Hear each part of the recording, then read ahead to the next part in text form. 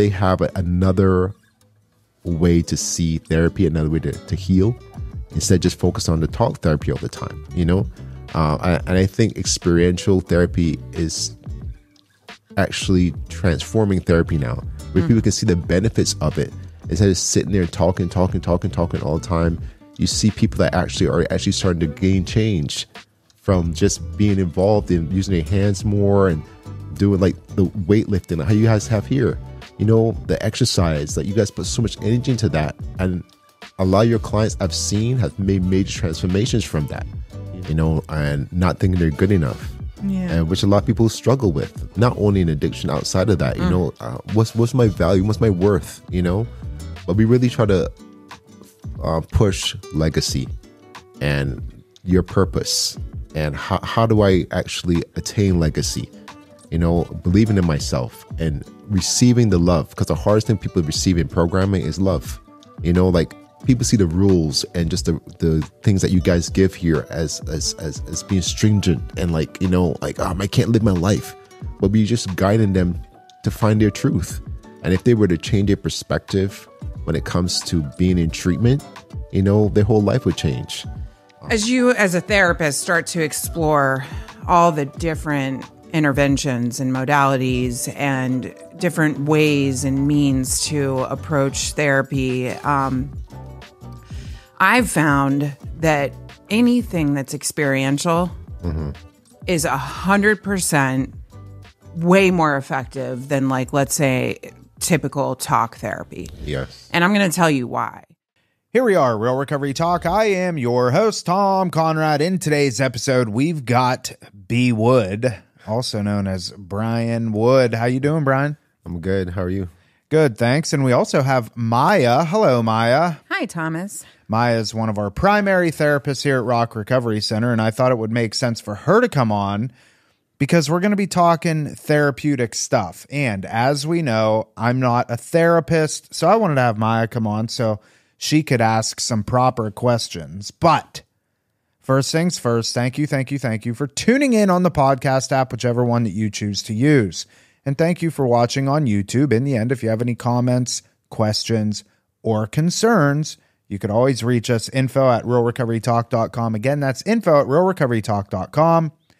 And ultimately, we want to help you turn your mess into your message, right? Absolutely. What's up, B. Wood? I'm good. How are you? I'm great. Thank you for allowing me to be here. Yeah, man.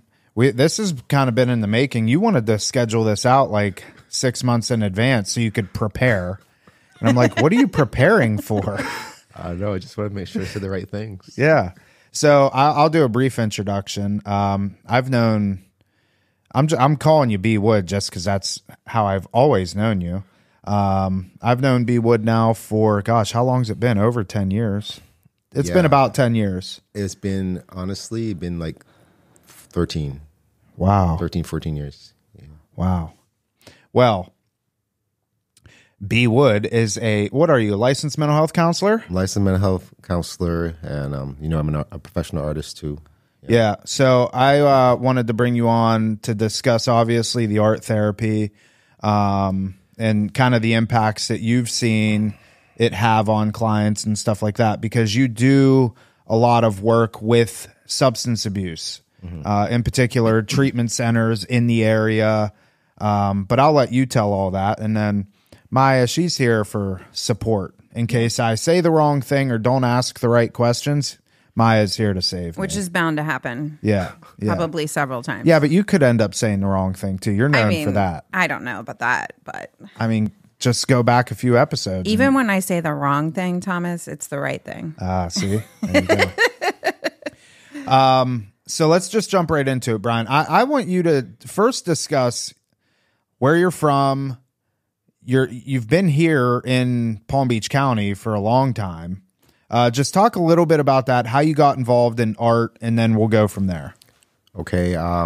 So I'm originally from Barbados, and I came here in 94 for college. So I went to college, and I initially was pursuing another career. Which was that? What was that? Architecture. Oh, really? Yeah. I didn't know that. Yeah. But, I worked at a firm for a while, and then it was like, this ain't my calling. Wow. Yeah, it wasn't for me. I didn't feel it just wasn't for me. But I got into psychology when I was in college, and I had some really good professors, and I was initially studying art at the time. It was a major of mine, but then I switched careers for psychology. I still did art too. But I had worked at a psych hospital while I was in college, and when I got out, when I was doing my master's, and I ended up working at a hospital for 14 years. It was my only main job. That was St. Mary's, right? Mm-hmm. Yeah. And I moved up the ranks while I was there. You know, I started out with like being a behavioral tech, like for a year, and then after that, while I was doing that, I did trainings to help with the crisis prevention. So I would train like all the staff, the security guards, the ER, just to give them the tools they needed to de-escalate and just to help protect themselves and the clients, you know? So I did that for a couple of years, and I transitioned from that because I had some really good supervisors there as well too. And I transitioned from that to the discharge coordinator, and I was doing my master's at the time. But that job was extremely hard. Pull the mic up a little bit closer to you. Sorry. That's all right. There you go. That job was extremely hard because I was handling all the aftercare for all the clients that needed treatment, had nowhere to live. I mean, all the modalities when it comes to like aftercare planning. And I would say that was one of the hardest jobs. I had doctors who tell me that's one of the hardest jobs in the hospital. But, you know, from there, you know, it prepared me for the future. And I put a lot of people into treatment, tons. A lot of treatment centers that have actually came to fruition that were extremely strong. You know, I played a part in like referring clients to them, you know, and I did that for a good time of my life. You know, I helped a lot of people get clean. There were people that were literally homeless, nowhere to live, and I got them the help they needed, and they made 180s. I have so many amazing stories from that. And when I see them, I was like, I can't believe this person actually had this 180. You know, I tell you a quick story of one. I had this guy, super psychotic, and his mom didn't want anything to do with him. And he had been back and forth from the hospital a couple of times. And I was like, got to help this kid out, you know, because there's no help for him. I mean, he didn't even have insurance. But because I had made referrals to this program for a while, they did me a solid. I sent him there. And a year later, I got a call on my phone. Hey, Brian, it's me. I just want you to know that I'm doing really well. Thank you so much for what you did for me. I was like, this is crazy. This is the same guy. I mean, I didn't even think in a million years he was going to clear like that. 5 years later, I was at a restaurant in Fort Lauderdale, and I'm eating, and this guy is a waiter. This guy looks familiar. And it was the guy. You know what I mean? Wow.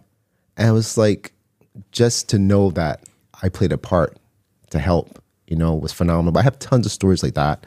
But yeah, and you know, I did a lot of therapy there too, you know, when it came to counseling and also the arts.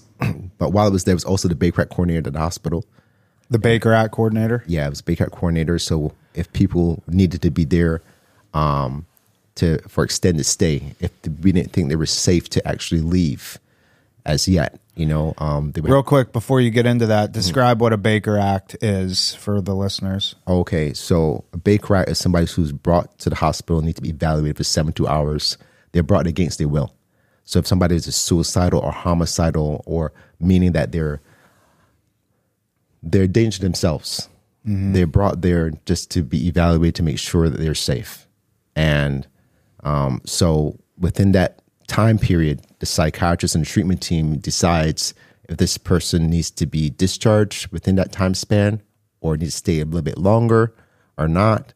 And then they can sign voluntarily if they say, you know what, we need to be stabilized on meds.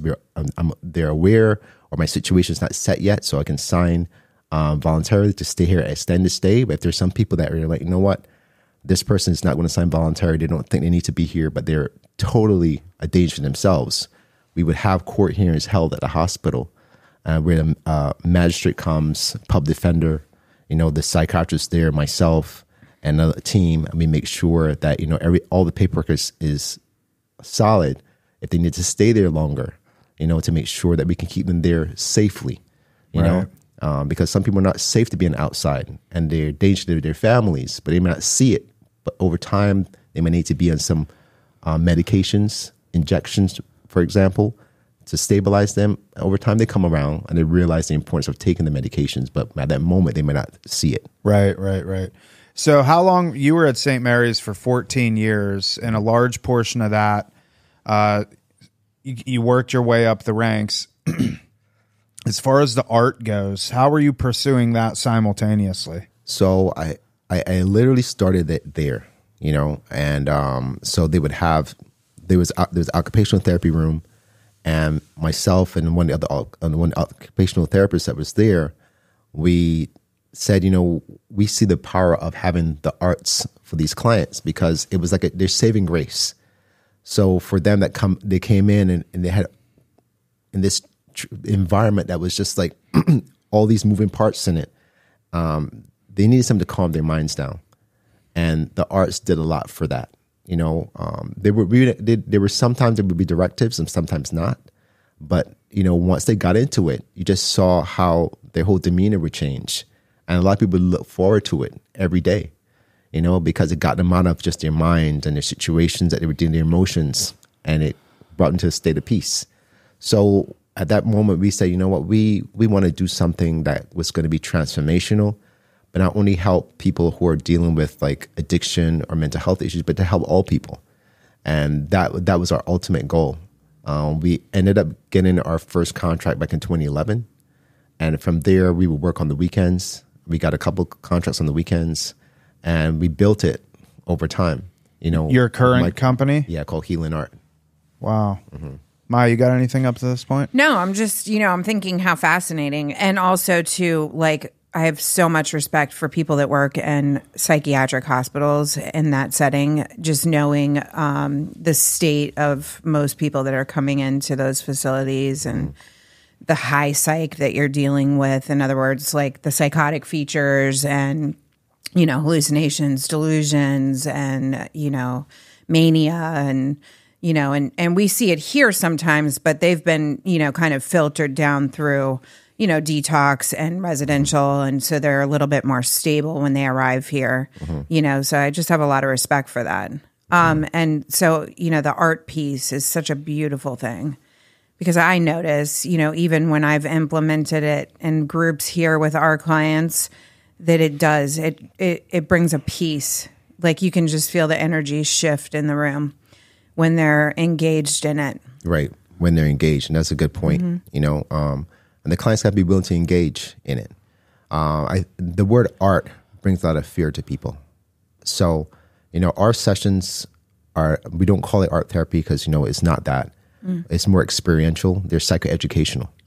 And we create directives to help people manage emotions, work through traumas, and our biggest things to allow people to focus on being the best version of themselves. And the arts help that. So what we're doing is we're actually working on both sides of the brain, the right and the left. A lot of people are just focused on left brain so much, but the right brain is about creativity, and the right brain allows us to, once we've developed that, we can actually manage emotions better. So the three parts of the brain that we've really tried to focus on. The hippocampus, the amygdala, and the prefrontal cortex. So the hippocampus focuses on memory, and the amygdala focuses on emotion, and the prefrontal cortex focuses on thinking.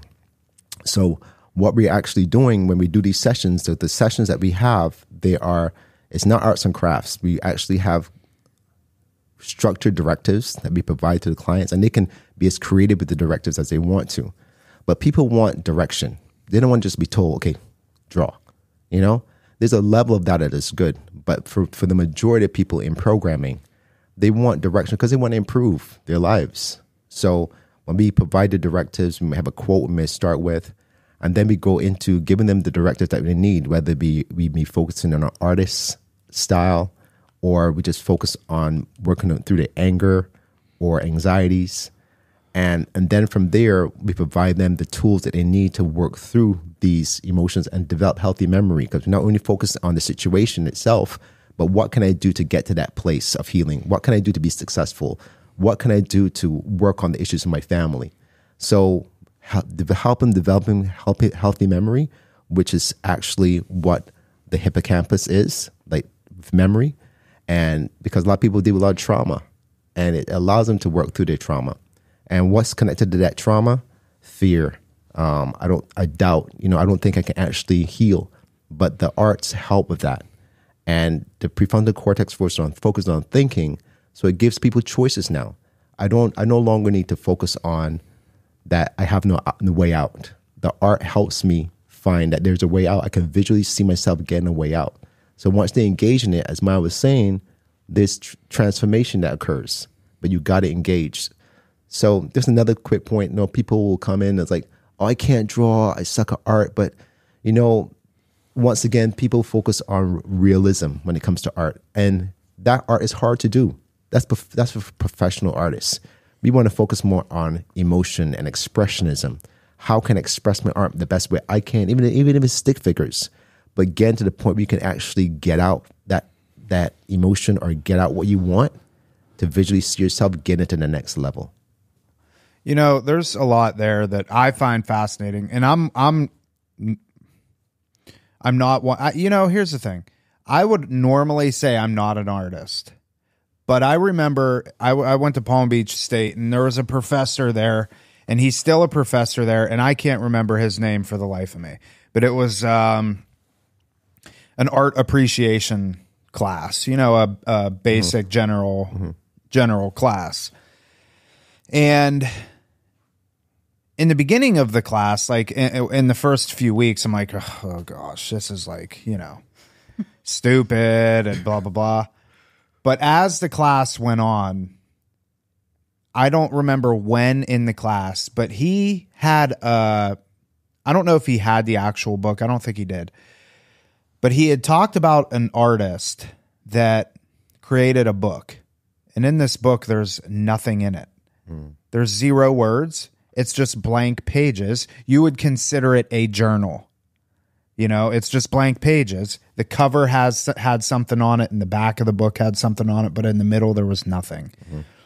And I'm like, well, that's stupid. That's just that's a book with blank pieces of paper.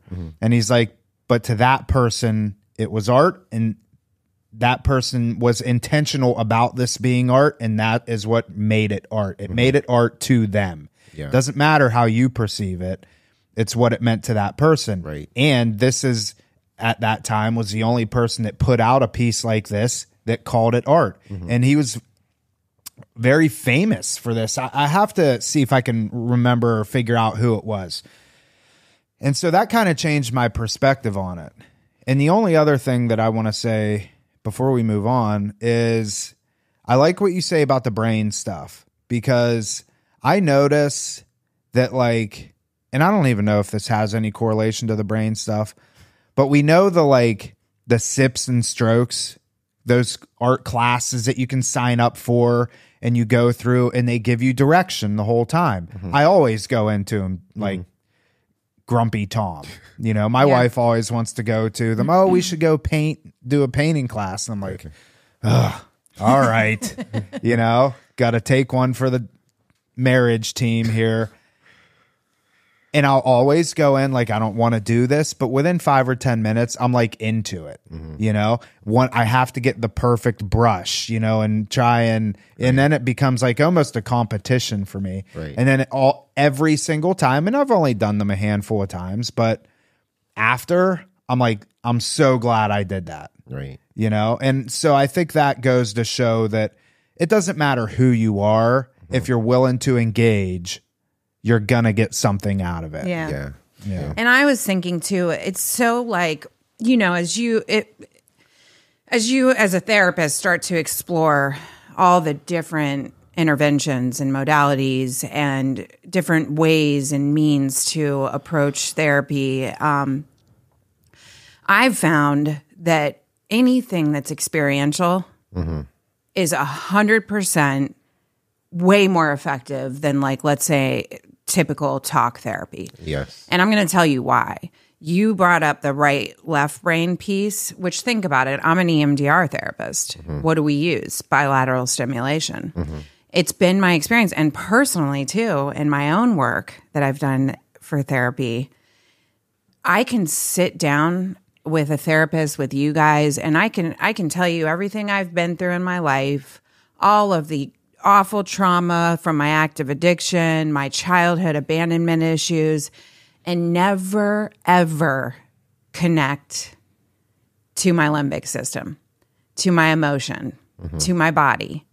In other words, I'm staying right here in my frontal cortex. Yeah. And I've found that I've done a ton of talk therapy to no avail, really, honestly. Like I said, because I've learned, and us addicts specifically are really good at learning how to dissociate from the body and disconnect from the emotions. And we can do that with or without substances, and not to mention we live in a society now where whether you're an addict or not, we've learned to distract ourselves. We've learned to, be overstimulated. We've learned to focus on external stimulus, et cetera, et cetera, et cetera. And I think that explains a big part of why we are so depressed and anxious as a society. We're losing that authentic connection to ourselves, to our body, to our emotions. We're not sitting in mindfulness and sitting still and connecting with ourselves. And so every time I've done any kind of experiential work in my own life, it has a way of, I'm telling you, just throwing me right into it. Yeah. And I can feel, like, I remember going to a retreat one time and doing breath work. That was a guided visualization. So breath work is like, Wim Hof, very deep, heavy breathing, being guided by a facilitator.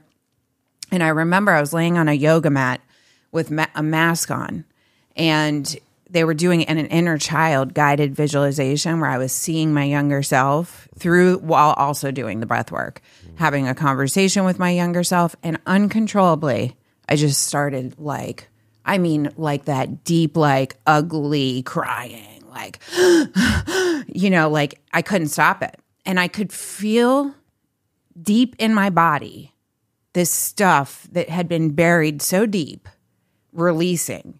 I mean, that's the best way I can articulate it with language, because it's experiential, right? It's one of those things. And so, like, it's so cool. I think I hands down am a proponent of anything experiential that allows that right brain, left brain, bilateral type of work to happen so that they can get into the body and into the limbic system. Yeah. So was that the thing you went to in California? No, that was Sadhguru that was in California. You know who that is? No. Me neither. Do you know that J-Lo just put out like a short, like, did you see that new film she put out? Like, oh, so yeah, it was, that was weird.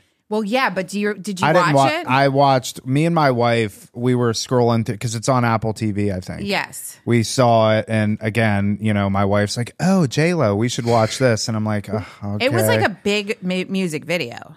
And so we kind of went into it thinking that it was going to be kind of a documentary about her. That's what I thought. And we got like 10 minutes into it. So did you see the part where they were showing everyone up in the heavens looking down at her? And Post Malone was one of them, and there was a bunch of Sadhguru was there. I put my phone. I was scrolling. He Instagram. was there. I'm like, what is he doing there? Because he's like a famous guru. But no, that was at Center for Spiritual Living in Fort Lauderdale. Is that guy with a big beard? Yes. Oh, I know you're talking about. Yeah. So take us through. You work at a lot of treatment centers, and you've been doing this a long time. Take us through like a sitting, a class, like what it consists of from the point that you walk in to the point that you wrap it up. Like, walk us through that. Okay, so I mean, there's a lot of setup that goes into it. And why there's a lot of setup is that I want to make sure that clients have everything they need, and they can't come in there and say they can't draw. Because even though our sessions, you don't have to draw, because they're famous artists that do writing, So if a client comes in and says, oh, I can't draw, I was like, you could write, So can I pause you there real quick? Yeah. Just because I don't want to lose this. And I meant to say this before. In terms of art is I don't know if it's the right word, subjective. It's like it's your own interpretation. I consider this podcast a form of art. For sure. 100%. You know, especially in the editing part, you know, and I'll sit in front of that dang computer for 8 hours straight working on the thumbnail that is like, you know, so anyways, I would consider and this, the way you've designed the studio and Yeah, I mean, that's all art. Yeah. So go ahead. I'm sorry. I lost my train of thought. You set You them were up. talking about the setup. Yeah. So I don't want everybody to come in there and say they can't create, because they're famous artists that just write, you know, and they write creatively, and their artwork sells for millions of dollars. So, I mean, we have everything, whether it be chalk pastel, oil pastel, markers, stencils. So, you know, they have can't screw up. You can't screw up. You have no excuse. Yeah. And they're famous artists that use stencils too, that are millionaires. So I even let them know that. So if they come in there, they have all these fears. But, you know, as you said, like how you went to the session with your wife, you know, as soon as they're getting into it, you know, their whole demeanor changes. So everything is set up for them there. And then we have a quote at the beginning, because every session we have a quote, you know, and that goes along with the directive. And just say that directive connects to an artist's style. Like we may talk about an artist called maybe Mark Rothko. And Mark Rothko just focused on, you know how that book that you said was just empty? His artwork was just focused on just like a color. Just one straight color. And that would be his emotion for the day, his anger. And this artwork goes for tons of money. And people just sit there and just look at this. Sometimes we use rags to paint or brushes or do different brush strokes, but he would be secretive. All one color? Yeah, all one color. Or he would have two colors. How we have like opposites going on throughout the day. Yeah. You know, I might feel really joyful in the morning, then get frustrated later on. Interesting. And just talking about that. And people just sit there and just look at his art and just look at it. And then, you know, you just see, okay, I can actually understand what he's going through. Like you were talking about with the book, you know, so it's subjective. But, you know, if you are willing to engage and see where the artist is coming from, then you can get a lot out of it. So we talk about an artist, maybe Jean-Michel Basquiat. He intentionally painted like a little kid. Him. He like this, you know, instead of holding his paintbrush like this, like he held his paintbrush like this, and this really crazy looking style. But you know, there was so much meaning to it because he would actually talk about stuff that was happening in the community, you know, or his own personal emotions. And so we give them the directive, and from those, for example, and then they get into it. And they create, and while they're creating, we might come around, provide assistance as needed. But once they start getting into it, get into it.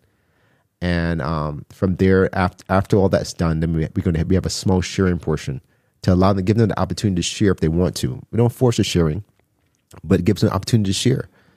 And as they're sharing, they're empowering each other, applauding for each other, and then at the end, we have some tools or skills they can take away. We have talking points. So a lot of our directives too would incorporate storytelling, and storytelling is another form of art.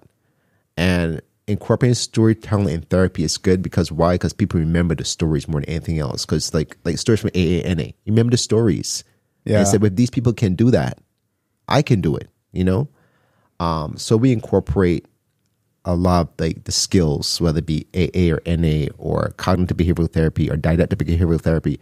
We put all that stuff into the directives. So they have another way to see therapy, another way to heal, instead of just focus on the talk therapy all the time, you know?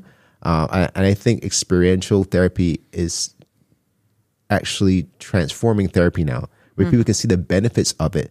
Instead of sitting there and talking all the time, you see people that are actually starting to gain change from just being involved in using their hands more and doing like the weightlifting, like how you guys have here, you know, the exercise, like you guys put so much energy into that. And a lot of your clients I've seen have made major transformations from that, you know? So it's healthy. So I'm a big component of the arts and music and all that because it really brings change. So that's my setting of how things are done. So when the clients are in there, how would you handle somebody that, they're not engaging right off the bat? Like, do you work with them in a way which I'm sure you have, you could probably tell in the first 5 minutes who's going to be really into this and then who's not. They got their hood up and they're just not, you can tell. How would you engage somebody like that? It all depends. Sometimes I'm going to give them time because it all depends on a couple of things. They may be coming into the program for the first time. They may be still under detox. They might be just dealing with a lot interpersonal issues, and they might not want to be. It's not that they might not want to be engaged. They might not want to be engaged at that moment. But as they see their community being engaged, a lot of those people end up coming around the next session. Yeah. So I really try not to force that stuff on them because I said the art and stuff brings a lot of fear to people, and also too they may have had bad experiences at other programmings where the directives that they were giving, or they were just told, okay, just draw. And I get that a lot from clients. It's like, I never thought these sessions were going to be like this, because a lot of programs I went to, we just had people just came in and just told to draw stuff, and it wasn't what we wanted, So I think allowing them to bring a directive that's going to be impactful for where they're at in their recovery at that time, whether it be mental health or sobriety, and over time they come around. When you say, go ahead. You said a couple times it's common for them to have fear around the art. Mm-hmm. What do you think that's about? I think a lot of it has to do because they focus on perfectionism and they see art. A lot of it has to do with not being educated on the art. Yeah. Yeah. And because they're not educated on it, they assume art is one way. The realism. Yeah. That you may see like there's a painting behind us of a fish. Yeah. Okay, that's how my art it's supposed to look. Right. So they're feeling that it's not good enough. Right. And so why even bother? Right. It's interesting. It reminds me of that client that we just recently had that was a phenomenal artist. Oh, yeah. He would just sit there and sketch, and I mean, just so talented. And he, at one point, the first couple weeks he was here, he stopped drawing. He said, I'm not doing it anymore. I'm not good enough. And I said, wow. I couldn't believe that. I said, that's interesting. I said, from my perspective, and I know, art's subjective, of course, but from my perspective, you are very talented. And he's like, well, yeah, but you don't know professional art. And to hear that, it just crushed my soul. Mm-hmm. Like, how sad, because number one, it was a massive outlet for this kid. Mm-hmm. Number two, he was actually extremely talented.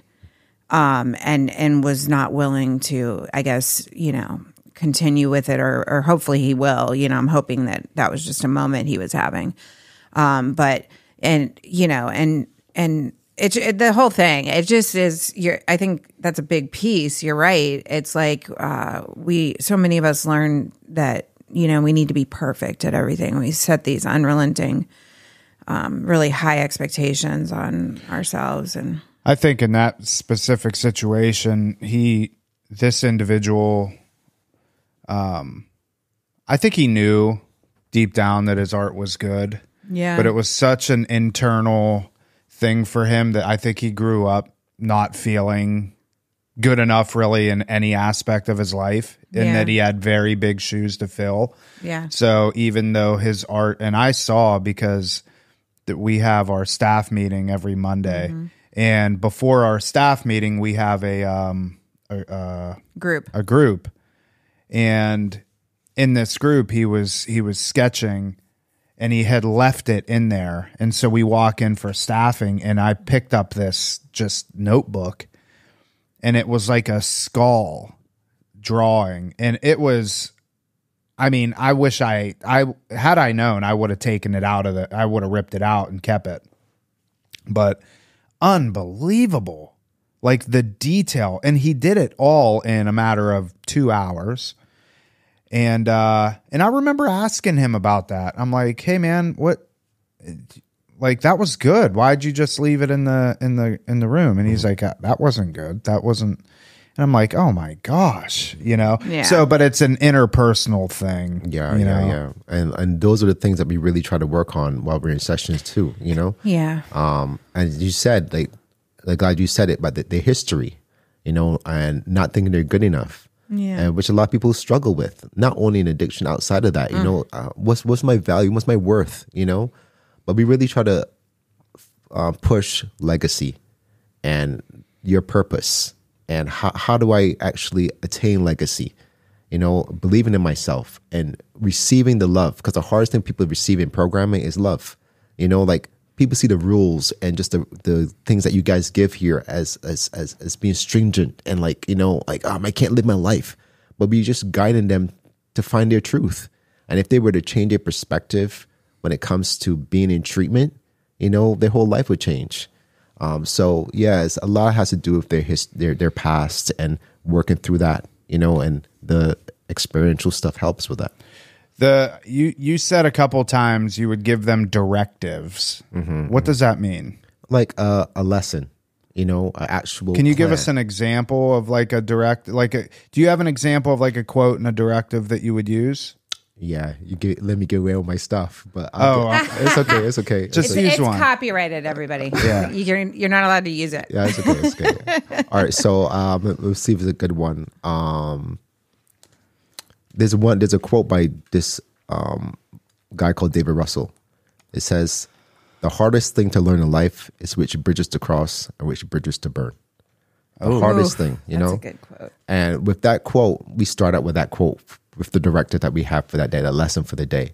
So I focus, I tell them, listen, don't just focus on drugs and alcohol here. Really think about other things you got going on in your life. What are the bridges you got to cross right now in your life that's really hard, but is a must for you? And what are some things you got to burn to get ahead? Think about it in the sense of your relationships or, your anxiety, goals. And when they actually put themselves in that space instead of just focusing on drugs and alcohol, they actually say, well, you know what? I really want to pursue this business, but I got fears that, ain't going to work out for me, because of all the mistakes I've made, but, let them know that back and forth, like the DBT, opposite action, that stuff happens to everybody. Everybody goes through that, but then we would. You should explain that because people aren't going to know it. And DBT stands for dialectical behavioral therapy, and they talk about dialectics being that you can have two opposing ideas, forces, beliefs be true at the same time, right? Versus it's not the black or white, all or nothing type of thinking. Like, I can love you and also hate you at the same time, Thomas. I'm borderline. Referring to you specifically. Yeah. No, not just borderline personality disorder. This is everybody. This is you. Yeah, I get it. Yeah. So everybody goes through those things, and to let people know, like, we all go through that. So we have the directive where, for example, we may talk about artists that deals with that, and we'll go through their lifestyle and how they were dealing with opposites, and like I go back to treatment. A big opposite people deal with. I want to be in treatment. I'd rather be home, But we talk about what are the pros and cons of being here. The pros, there's structure, I learned skills, but some cons about being here. The rules can be very challenging. It can be stressful, or for some people, it's bored. I'm bored. You know what I mean? But then if you're home right now, you could have the comfort of your home, back at work, making your money. But if you left the program before your time, consequences are relapsing, letting your family and friends down, letting yourself down. So we have these lessons because we have PowerPoints. I'm really big on visualization, allowing them to see things visually. Because we really want people to learn. And everybody doesn't learn from reading a book or just talking all the time. They need to see things visually, and how can I visually apply this situation to my life? And then when they have all these points up on the screen, they can actually, okay, I can incorporate this into my art.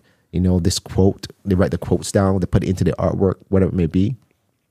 So, from that, they create from there, from this seeing this piece of paper that they would have or on the screen, and they can actually see what they need to do.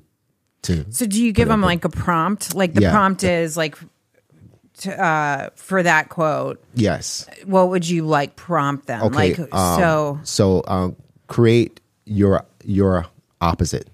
What's the opposite you're dealing with in your life right now that you really want healing for? So, for example, you can put writing in it. You can put images in it. Yeah. So we have artists that would do writing and imagery in their artwork. So then, for example, I want to be in this relationship.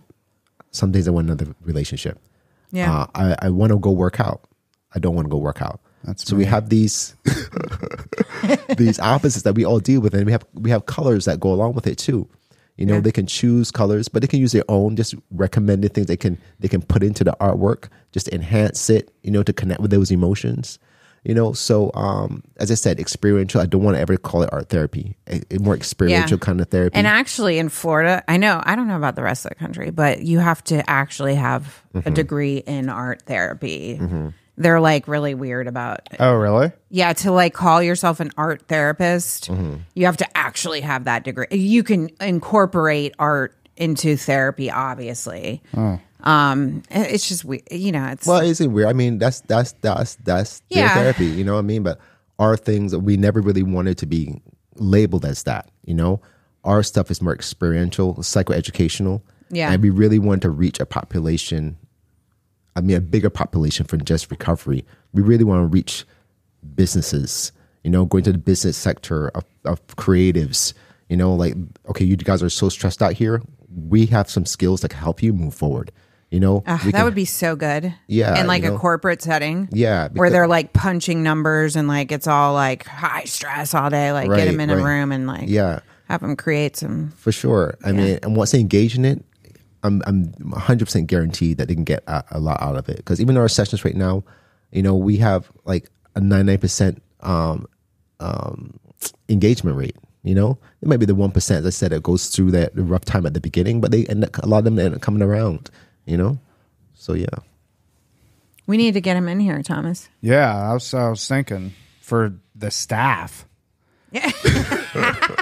Yeah, that's valid. I think we could work that out to have you come in and do something like that with us for a couple hours or something. You know, paint a little happy tree. Well, just so you know, as program director now, I have a couple things in store. Like I'm currently looking for trauma-informed on-site training to come in. I've reached out to a couple people. So I'm in the process of that for the entire staff, and then doing something like that would be really cool. Yeah. Team building stuff. Paintball. Paintball. I'm like team building. Tom's like, yeah, let me just shoot you all with a giant paintball. That will give us a good sense of camaraderie. Well, you're obviously doing really good work. Let's talk a little bit about kind of the impact you've had on the community, not even so much the substance abuse and treatment centers, but you've done a lot, I think, for West Palm Beach and, you know, the community of West Palm Beach. All right. So, I mean, a couple things, you know, I was involved in this non-profit art center downtown West Palm called the Armory Art Center. And we initially started a program for human trafficking teens. We did start that back in 2015. And the goal was to help teens that were traumatized, you know, through human trafficking. And the stories from those girls were just traumatic. You know, I mean, it was a hard population to work with. I mean, I worked with some hard clients, but that was a very hard population at that age to see what they've been through. It was traumatic. See that? I don't think I'd be able to do that. Just being honest, I don't think I'd be able to sit through that. Yeah, it was hard, you know. But I mean, we were more as a wraparound service for them, you know. Whereas they knew they were already getting therapy, but you know they were able to come in, and we would just those sessions were more focused on the art. We did have the component of like giving some therapeutic skills, but the emphasis was more on the arts for them there, and they had a lot of girls that got a lot out of it. The program, we really tried to open it up for boys as well too, because there were a lot of boys that were dealing with it as well. But you know, the boys are going to be a lot harder to want to end up being open and just coming into a program. So there was a time, some years passed, the years went on, and we ended up opening it for more mental health, so boys and girls can come. So we had a wide variety of teens that were coming in and doing the arts. And Where were you doing that at? the Armory Art Center. The Armory Art Center Yeah, it's in downtown? Downtown West Is that Palm. on Datura or Clematis or something? It's actually on Tamarind, and Okeechobee. There's that big field, the not Martin Luther King. I forget the name of the park. But then there's this fire station there. It's right downtown. Okay. You can't miss it. Yeah. Miss it. Oh, I know exactly where you're at. Yeah. But yeah, I mean, they have two programs there. There's the program for it's called Art of the Phoenix, and that's for the that was for the trafficking team, but it's all for kids now.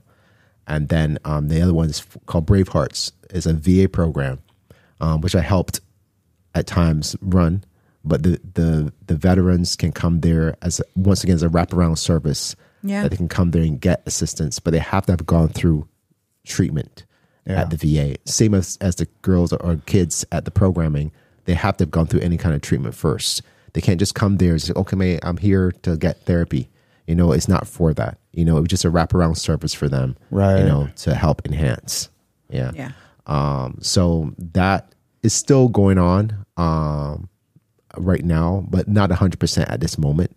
But we contract with a lot of programs like Legal Aid Society, Boys Town. What was the first one you said? Legal Aid. Okay. So like if there were kids that were taken out of their home or safe houses, that the lawyers and stuff would contact me and look at, we have some kids here that need some kind of programming, so they already get therapy, but they'll come there and drop them off, a bunch of kids, or Boys Town, kids that were dealing with stuff at home, art school, behavior problems, drugs, alcohol. They can come there while they're getting therapy. Once again, the wraparound service. I mean, the kids did good work. We had it was a good program. You get all the art supplies for free, and you get a professional, because just not me at the Armory. It would be a professional artist I'm working with, and myself. We will build a directive, to help them, and we actually just finished muraling. So we did a massive mural with the kids. Where at the Armory. At the Armory. Yeah, at the Armory. So really? I've done two. One was actually spray painting, and it was actually on the big wall in the back. Like graffiti? Massive graffiti, yeah. It was massive. My favorite kind of art. Yeah. It was Wait, is this after the mural you did? The skateboarding No, one? this is before. I'll get to that, but this is before. But this is what, yeah. And then we did another mural just as of recent. But the Armory has different things there. There's like painting, there's drawing, there's ceramics, jewelry making, So cool. Really? Fashion, yes. So we did all these with the teens. So different seasons have different things. Same with the VA. The VA, we had those same kind of things going on. Also metalworking. We worked with the VA with metalworking. Wow. They made a massive eagle. That's so cool. But the thing is about them coming together and creating. It did a lot for them. And once again, the experiential stuff is good. So then I did a mural for the city. My mural for the city came about because I was in a show at the Culture Council, which is a really good space in downtown Lake Worth. It's like top artists are in there. But I was in a show there with some other artists, and the city of Palm Beach County saw my work, and they reached out to me, and they asked me to do a mural for the city. Now, when they initially asked me to do it, I thought it was going to be like a wall like this, like small wall, But when she took me down the hallway, the alleyway, and showed me where it was at, yeah, I freaked out. I was like, how in the world, They had all these wires on it and pipes, and the wall was like really rough. I was like, oh my gosh, but I figured it out, and it's still there today. It's been there for over 2 years now. Yeah. Where's that at? I'll take you down and see it. Yeah. I want to see it. It's pretty amazing. And I remember, I think you and I were at dinner, and you had told me about this opportunity that you had. And I remember you were like, I don't know how I'm going to pull this off, but it's pretty cool. And then what was even more cool was when the mural was done, the city put on Like a skate jam. So the mural is all of skateboarding. It's on downtown West Palm, on Datura between Alum and Dixie. So it's on the back of a building. But the mural is called Energy, and it's about, bringing community together, skate community together. When we come together, like, we can do great things. And we had an actual skate jam because actually 2 people that worked in the government, they skated. Wow. They were older, but they skated, Yeah. and they wanted to have this big skate jam going on to bring attraction to the mural. So we had this, they shut the street down and we had a big skateboard jam. It was cool. That's It was cool. so cool. A lot of pros came. A lot of my friends from Miami that were pro came. Wow. It was amazing. It had DJs. I mean, it was phenomenal. And that was, I don't know if you ever heard that water, Liquid Death water. Yeah. That's when they were just coming out. So they had sent a lot of water to it, Yep. It was cool. Very fun. I don't think there's never been anything like that downtown since. Yeah. But just to see that, bringing community together, because my goal, I wanted to bring people together. That's the whole purpose of that mural anyway. Yeah. Is the mural of people skateboarding? Yeah, myself is in there and a lot of my friends. Wow, so cool. Yeah. What else? I mean, I did a mural for a painting actually for Boys Town for their 30 years of service and the 60,000 kids that is service here in Palm Beach County, and that is actually in the corporate office in off of Palm Beach Lakes. But yeah. I've been doing some stuff and try. I want to do more, so just taking it in strides. Well, that skate party thing was really cool. We took Levi. I think Levi would have been 6, maybe late 5 or 6 years old, and He was in heaven. oh, he loved it. Yeah. And I'll tell you, and because you didn't talk about this at all, but B Wood is a phenomenal skateboarder. Are you? Yeah, I'm okay. I can handle myself. And so ever since my son Levi was a year or 2 old, as a matter of fact, fun fact, the whole reason Nicole works here is when me, B Wood, and my son were at the skate park and he was showing Levi some things on just basic skateboarding and stuff. And I think one thing led to another. You were like, are you looking for a therapist? Right. And at the time I'm like, yeah, as a matter of fact, we are. Yeah, and he that's called Nicole. Well, I knew and then, that's how we got Nicole. Was yeah. through Brian. But it was at the skate park. And but that skating event was amazing. Yeah, and Levi got his own skateboard. They came and gave him a skateboard. But there had to have been There were like 600 people there. Yeah. I mean, it was jamming. There was the one guy there that had the drums. So that guy, his son is a pro skater. His name is Zion Wright. He actually is like on some pretty big company like Red Bull and stuff like that. And just a fun fact, like I remember back in the day, like his dad used to go to all these salons and give people CDs. Here my son, you know what I mean? He's gonna be famous one day. And like, whatever, And he is. Crazy. You know what I mean? Like, And was he there? The no, son? he didn't come. He didn't come because I think they were preparing anyway for the Olympics. Oh, Because he was in the Olympics. is skating in the Olympics? Yeah, it was in Yes. the Olympics last Olympics. It's going to be in the Olympics coming up again too. It was Like the first time. half-pipe? Everything, street and vert. Street. What's street? Like Street is stairs, like- rails, those Oh, kind of okay, things. yeah. Freestyle, if you will. Right. So she knows. Yeah. That was awesome. I dipped my feet in skateboarding when I was younger. I could and see then that. I totally one day just killed my shin. And I never did it again. I was like, I was in so much pain. It was bad. It was pretty bad. Remember when we were at the skate park, like, I don't know, 6 months ago out here in Gardens? Oh, yeah. And I was trying to go down just, I fall hard. Yeah. Like, even the ramp itself is only like 2 feet off the ground with a very slight grade. And I couldn't do it. Yeah. And just that short You of, almost got it though. I almost did, but. Well, yeah. I need to dial it back. These days I'm getting a little older. So like I went snow skiing last year and that was a disaster. I thought I dislocated my hip, but it was fun. I had fun. But you skate what, every day? I wish I only go like 3 days in a week. That's a good amount. Yeah, it's good enough. I have to have time for a margin for other things like my painting, and I got my family, my daughter and stuff like that. So I just try to be mindful. But I just started a skate group through my church. Through CF? Yeah, I just started through Christ Fellowship. Yeah, so like where people can come and any skating. It would be once a month we're meeting right now, and we meet at different skate parks. Oh, really? Thomas, you should do it. No. Rollerblades. He said any skating. Yeah, any skating. I just try to be open for everybody. But yeah, there are girls. I made it for girls and guys. Women. Sorry. But yeah, 18 and up. Just try to have that mature. But I mean, if somebody's younger and they want to attend, they can attend.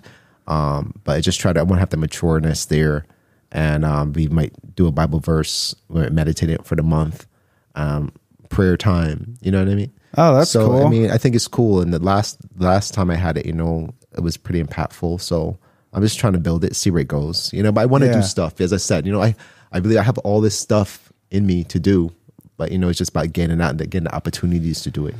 Yeah, it's tough. I mean, I feel the same way too with the podcast and everything. I mean, it's like there's not enough hours in the day, and then the day's gone. On to the next one. Yeah, and then he's neglecting, us when he's doing that. So. I mean, she's not wrong. I know, it's true. All right, so tell us a little bit about your you have your company, where to find the company, and then I know you have the Etsy store. Are you still doing that? Yeah, it's just my skate brand. My skate brand. Yeah. You have a skate brand? Yeah, my skate merch. Yeah. So I have shirts, long sleeve, short sleeve, stuff for kids. Yeah, but you do the artwork on it? Yeah, the artwork on it. Yeah. Oh, I'm gonna have to get it. So we had a photo. We took a photo years ago when my son was probably 2 or 3, and he was standing on a skateboard, and like the skateboard was tilted up. Yeah. I don't know what you would call that. Yeah.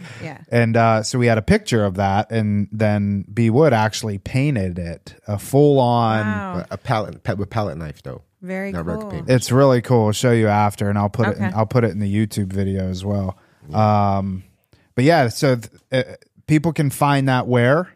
So Etsy is Art B Wood. Art B Wood. Yeah. ARTBWOOD. Yeah. And I have the merch on there. And if anybody's interested in healing arts or incorporating that, healing art is healingartllc.com. And you'll see like our promotional video, so you give you an idea of like how the sessions are run.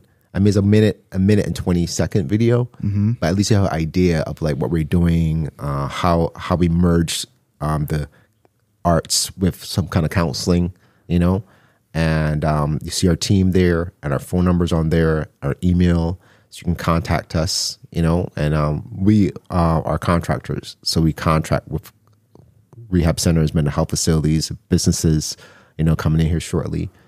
So yeah, I just did talk in November, I believe, for this for the art district in Boynton. So we had over I think we're almost close to 100 people there. The Palm Beach Foundation have put it on, and they're really trying to push the neuro arts right now. So I just talked about the importance of having murals in downtown, murals and like structures in downtown West Palm, and how that helps people once they engage in it. Like we talked about the engagement. Why are these murals coming up around the cities and the stairwells and the alleyways? And it's to help. The city's already in this process of helping people with their mental health, because there's a big topic right now, mental health. So by them having artists create these murals in the cities, down alleyways and the stairwells, creating new experiences for people who had trauma or who struggle with anxieties, oh my gosh, there's more traction of people heading on these alleyways now. I don't have all this fear of going to the alleyway or this stairwell anymore, because it's really good art and people are engaging with it. Oh, and you know what I mean? So I'm actually helping my anxiety. It's beautiful too. Yeah, I mean, talk about adding beauty to anywhere. Yes, when you're talking about mindfulness, it's mindfulness practice. Once you engage in the art, you connect with it. Having a rough day at work, engage in the art, boom. Yeah. So that's their whole purpose of doing that. Not just putting art just to put it up, but they want to have good art. And there's so much meaning behind the art pieces, the murals especially too. It's amazing what they're doing down in West Palm. And I never put two and two together. I'm like, they just, wanted to make this ugly beige wall look cool. Yeah. But there's a method behind it and a reason behind it. But the same place where my mural is at, that alleyway, they spent a bunch of money on the tile work because the tile was taken from this Brazilian artist. And a lot of people weren't going down the alleyway. And they initially wanted me to create on that building so they have more traction. And I have so many people tell me, Brian, the only reason I go down that alleyway now to see your artwork, I go in there every day when I go to work, So it's kind of cool that people are actually engaging with the arts. Didn't you paint one of the dumpsters too? Oh yeah, the dumpsters, they wrapped it with one of my art pieces. And that art piece actually got me into one of the biggest art shows in Palm Beach County at the Cultural Council called the Biennial.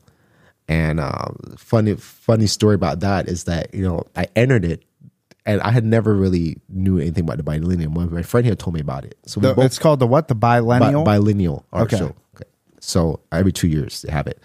And so I entered it and we were waiting. And he called me. He's like, you got in. I was like, what are you talking about? He said, you got in. Your art piece is it's in newspaper. I was like, what? I looked at it. I was like, what in the world, But that piece that I did of a girl skater that's here in Palm Beach County. And she ended up going pro the next year. And she was on Vans, and it's a company called Santa Cruz. It's just wild, And yeah, so it's pretty cool. So that art show, the Biennial, it would just, your artwork was up in there, and could people purchase it, or was it just for show? No, we could purchase it if they wanted to. They actually had a voting on it. So you could vote who had the best art piece. I didn't win, of course, but it'd be kind of cool if I did. What do you mean, of course? Don't say that. Well, no, of course. I shouldn't say that. Yeah. But, I didn't win, but the person that did win, their art was phenomenal. They did more of a simulation kind of piece where they actually created a beach scene. The light was shining on it. You could see it. That looked like water. And at the end, when she won, she danced on it. And all the sand was actually salt, and she danced around. It was kind of cool. Wow. Yeah, it was kind of cool. Yeah. Do you ever go to the Norton Museum of Art? Yeah, I go there. Have you been there, Maya? No. Oh my gosh. Is it good? It's 10 minutes from here. I know. Nicole was telling me, was it Nicole? Yeah, that we should go. So maybe I'll go soon. Oh, check it out. It's unbelievable. And listen, I'm not, an art person, but going there is super cool. Yeah. I know they would bring art in from locals. Have you ever had anything in there or no? No. I mean, I want to. I was asked a while back about some engagement with it, but it never came to. Yeah. But my goal of mine is to have my art in a museum. That's a goal of mine. But they bring in a lot of like outside artists, like professional, like high-end artists in there. Yeah. The shows are really, really good. But yeah, museums is a direction I like to take at some point. Well, this was fun. Yes, it was. Yeah. Yes, it was, Tom. Thank you for the opportunity. And Brian. Yeah, man. Yeah, it was cool to get to know more about you. Yeah, thank you. Yeah, very cool. Healing Arts LLC, if you're interested in that, and then Healing Art, not arts. Healing Art LLC. LLC.com.